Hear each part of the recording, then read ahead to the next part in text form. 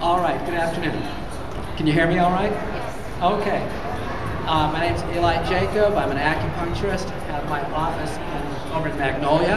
I've been practicing Chinese medicine here on Cape Ann since 1987. Today I'm talking about acupressure for stress reduction. Does anybody out there ever feel any stress? I see a few hands, a few smiles, yes. So stress is when you're overloaded, when you're overworked, when you've got your foot on the gas and the brakes at the same time, and so you're just kind of burning up inside. People with stress could be bothered by some problem, they could feel kind of overwhelmed by it. There might be some particular thing. Stress can include phobias, anxieties, post-trauma reactions, any of that things.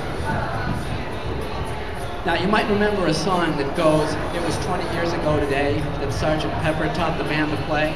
Remember that?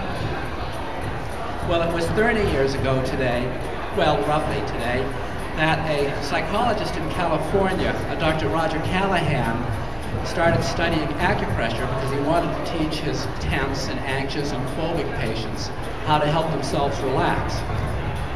Well, one thing led to another, and he developed a whole system of, call it psychological acupressure, so that you can do pressure points on yourself with a gentle tapping motion to get your mind and your brain and your nervous system to relax about whatever issues are bugging you that you can't get out of your head. And I heard about Dr. Callahan when he was doing a book tour. I saw him on television and he was holding up a book and it was called The 5-Minute Phobia Cure. And that sounded a little outlandish. How can you get over a phobia in 5 minutes? But I watched and I saw that he was using the classical Chinese acupuncture or acupressure points in order to relax the nervous system. And he hasn't kept it a secret, and it's actually made him rather famous, and I've taken a lot of training with him. And his most recent book is Tapping the Healer Within by Roger Callahan, that you can get a hold of at any bookstore or order online. And he's recently brought out a book called Tapping the Body's Energy Pathways, which gives a lot of case histories of people who've gotten relief from a wide variety of anxious and tense type of problems and stress levels by doing these self-acupressure points. Who here has ever had a massage? Almost everybody's raising their hands. When you got a massage, did it matter what you were thinking about when you got a massage? Usually not. You just lie there. When you're doing this tapping points to relieve a psychological distress, it's different. I'm going to have you actually lightly think of what it is that was bothering you. It's like pulling a file up on a computer screen in order to edit it. Now, before I get going, does everybody have one of these charts?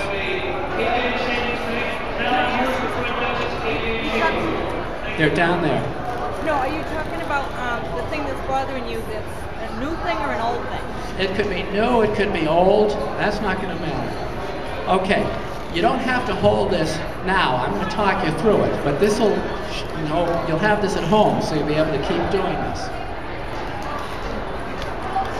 So, and what there is for people to take home, there's a couple basic brochures talking about thought field therapy, and this has an illustration of what the tapping points are. And I'm going to take you through a basic recipe of how to tap on a sequence of points it's like taking a plunger to a stuck drain. I went over to the hardware booth to see if they had a plunger. You ever think there's something stuck in your head and you need to take a plunger to your head and get the stuff out of your brain? It's kind of like that. Also, there's copies of a DVD of a documentary about this tapping on the meridian points. You can have a look at this at home, and it actually shows you some of the tapping and also people who are working with it. Okay, I'd like everybody to think of something that bugs them. You might have a phobia, maybe you hate snakes or airplanes or your boss or something. Or maybe there's a mood that's built up, like you're really aggravated about something or other. Or you might have had a scary experience sometime in the past. Or you maybe just feel antsy in general. Anybody relate to that? Any of those? Now just pick one, because like a computer file, you can only edit one document at a time. if you have a grudge against your boss and your mother-in-law, you do those separately, unless your boss is your mother-in-law, if you work in a family business or something. Now also, some of these points are around the eyes. So if you wear glasses, if you can still see me, it might be better to take the glasses off. Okay. Now, sort of like having a thermometer, take a rating from 0 to 10 of, like, if you think about what the problem is, like how much it bothers you. Like, let's say somebody's afraid of snakes. There's no snakes here, but just thinking about snakes from 0 to 10, you know, how much does it bother you? Is it like a 5, a 7? And you just take a little snapshot picture in your mind so you have something to compare this to after we're done. So has everybody picked a subject that makes you feel uneasy? Okay. And have you given it a rating? Okay. So we're going to go through a sequence of spots as if to push the tension out of your acupuncture meridians, or out of your nervous system, we could say. And this will be a basic recipe that probably can work for about 80% of the people. Some people would have to do other spots or in different sequences, which might have to be worked out individually.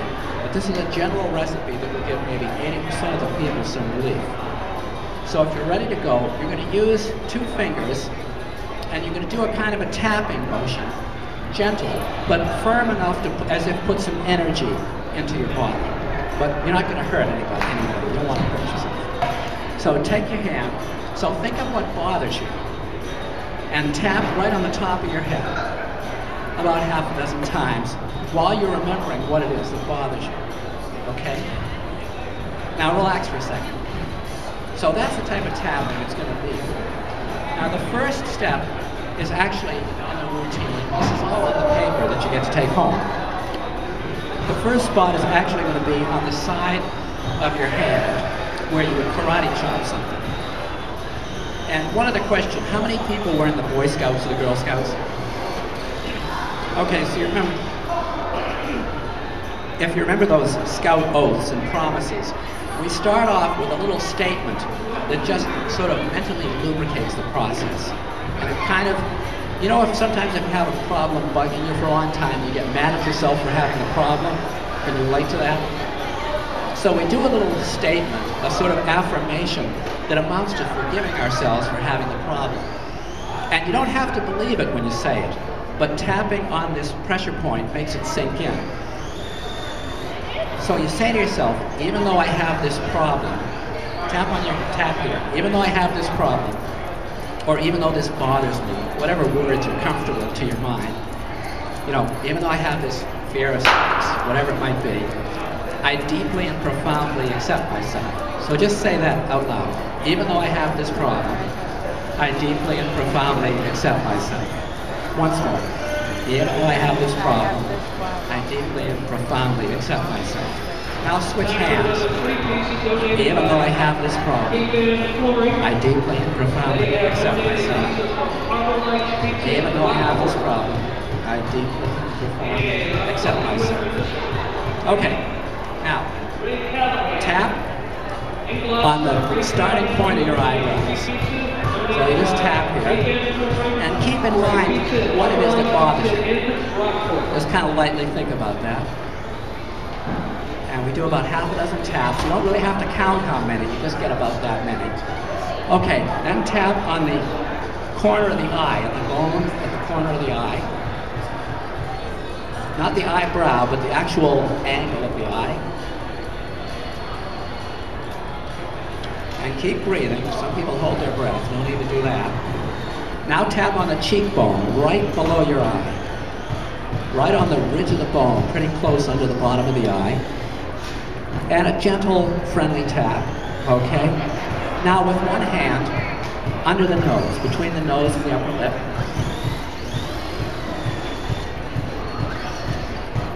Now in the hollow between the chin and the lip. Right on the center line of the body. Okay. Now just under the collarbone, kind of near the center. Not on the collarbone, but the sides of it. There you go. And just keep reminding yourself what it is that you're the problem that you want to get rid of while you're doing this. Keep it in mind. It's like taking a plunger to a stuck drain. You have to be at the right sink. Okay, now tap on the ribs just right in front of your body. All of you that are here today at the Home and Business Expo, please make sure you thank all the sponsors. And now the ribs on the side. You can just do one hand, reach around if that's easier. Platinum sponsors. You can either do this, you know, like a monkey scratching, or reach around. Now pause for a minute. Now think about what that is, that tension or that bad memory, whatever it might be, and give it that rating of how much it bothered you just to think about it. Has that changed for anybody? Can I show of hands if it's gone down? Like you don't feel as bothered by it? Got one there. 2, 3. Okay, now there's some more spots, so let's keep going now. So let's go again with the tapping on the side of the hand, because that lubricates the process. And in your mind, just say this just to yourself in your mind, and be specific with what the problem is. You know, if it's fear of flying, or the time you were beat up in grade school, whatever it might have been. So even though, then fill in the blank, just say that to yourself, even though what the problem is or something happened to me, I deeply and profoundly accept myself. And repeat that in your mind, just to yourself. Nobody else has to know.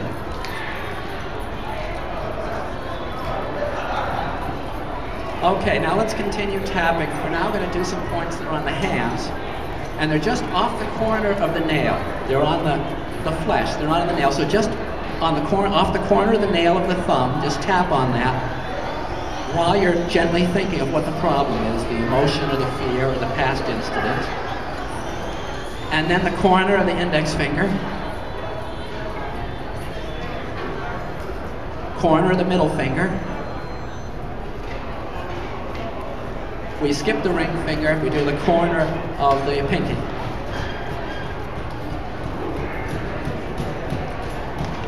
And now again on the side of the hand. Now pause for a minute and check in with yourself. Think of what that memory is, the bad memory or that mood or the issue you feel with a given person. Has that gone down farther for anybody? I see a nod there, yeah? Okay. So how does that feel? You feel like calmer about it? Like it doesn't bother you so much? So this is just like cleaning out, you know, your sock drawer or your silverware drawer in the kitchen. You pick something and you clean it off. You know, you dust the crumbs off. And you loop around this perhaps more than once. If something bothers you, like to a given extent, let's say it's a 9, like, oh, I can't stand to think about what happened to me yesterday. I can't stop thinking about it. So that'll reduce, and then you can look around again and get more rid of it, and get more rid of it. So what we've done here so far is we've done group 1 response. Top of the head, eyebrow, corner of the eye, cheekbone, upper lip, the chin, the ribs in front of the body, and on the ribs on the side of the body. The ribs in front of the body are just in front, the lower chest, and on the side it's just halfway down the ribs, or it's sort of like a hand width below the armpit on the side of the ribs. Group 2 are the points on the fingers, and you only have to do one hand. Corner of the thumbnail, corner of the index finger, corner of the middle finger. There's a Chinese reason why we skip the ring finger, and we just leave that out. Corner of the pinky, and then again on the side of the hand. And what these are beginning or ending points of acupuncture meridians. So it's like a plumber taking a drain snake to a clogged pipe. The Chinese would say we're pushing the bad energy out of the body. It's also creating an electrical pulse that goes up to the brain, and there's starting to be brainwave research on actually how this works. Part 2, Dr. Callahan borrowed from a field called neuro-linguistic programming, a left and right brain exercise.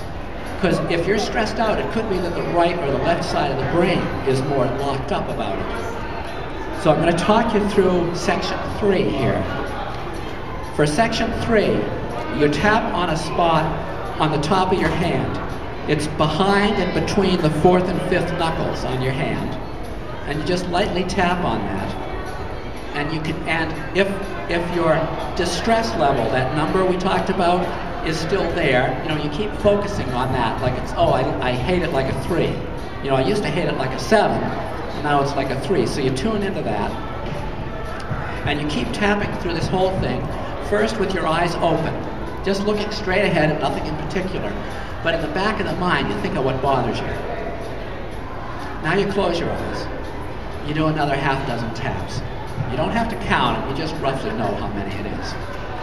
Now you open your eyes, and you keep your head still, but you glance your eyes down to the corner, like down to that side, down to the floor. You do another, keep tapping. If you don't tap, it doesn't work. Now you look front for a second.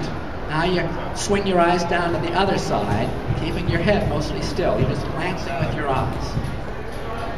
Okay, now relax your eyes, keep tapping.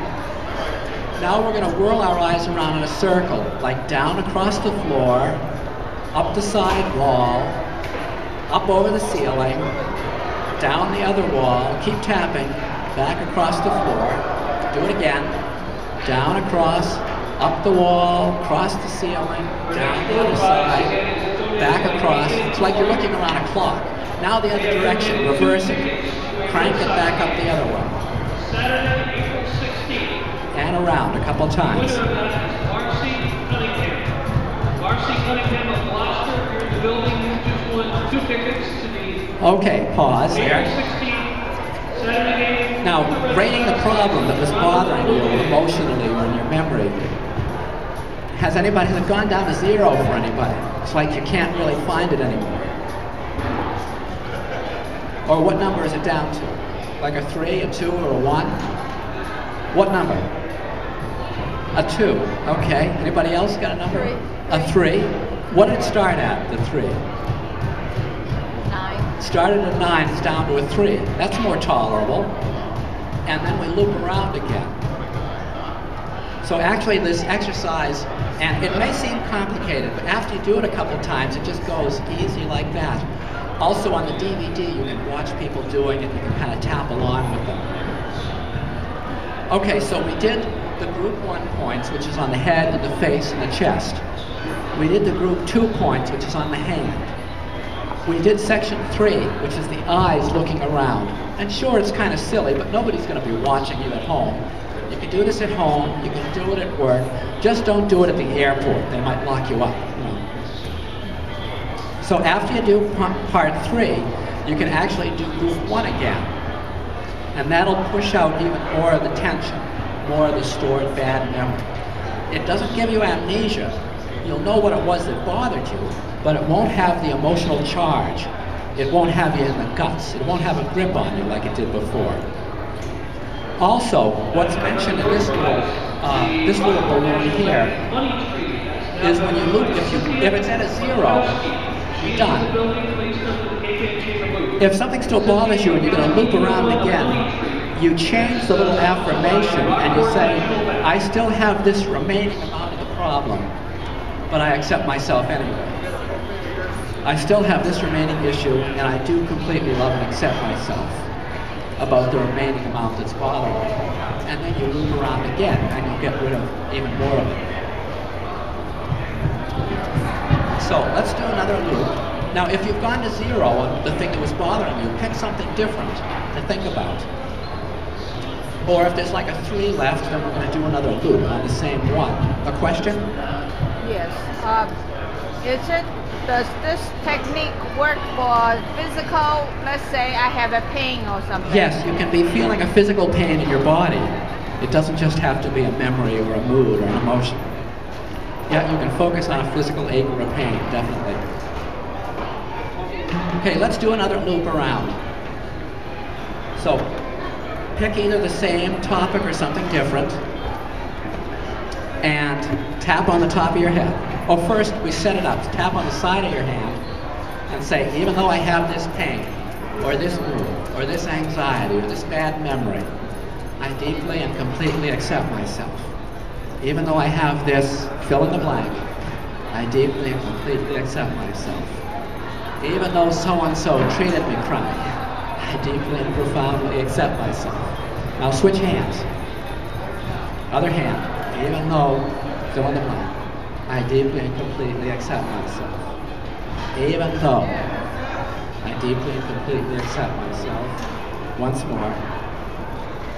Okay, now thinking of what that problem or tension or stress is, and you don't have to bring it, you don't have to relive it, you don't have to dwell on it, but just lightly think about it, you tune into it. Tap the top of your head.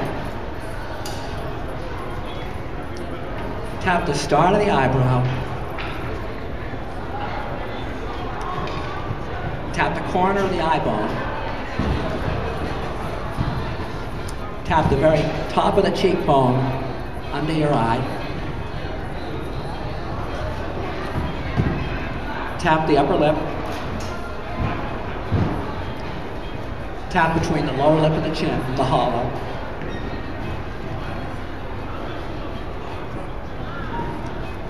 Tap just under the collarbone where it makes a corner with the breastbone.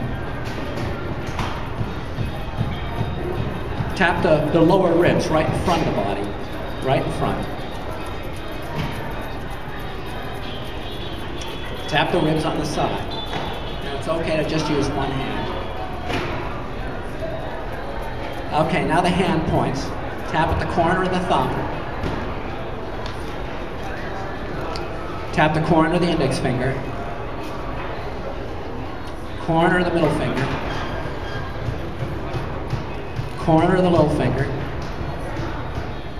Side of the hand. Now we're going to do the eye movements. Tap on the top of the hand in the hollow between the fourth and fifth knuckle with your eyes open and just reminding yourself gently of what it is that bothers you. Now close your eyes. Open your eyes. Look down to the side. Look down to the other side. Okay. Whirl your eyes around in a big circle, like the floor, up the wall, and across the ceiling, and down the other side, and then go around a second time. Keeping your head mostly still, just moving your eyes. And reverse direction, go around the other way. When you're doing this at home, it doesn't matter which direction you do first, as long as you do both directions. Okay, then we're going to add actually this one more layer. You keep tapping, and you hum, because one side of the brain needs to be activated by music. Pick a tune and hum it. No words, you hum. Let's do Happy Birthday.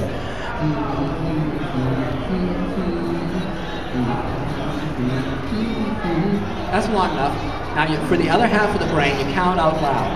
1, 2, 3, 4, 5. That's enough. Now you hum again.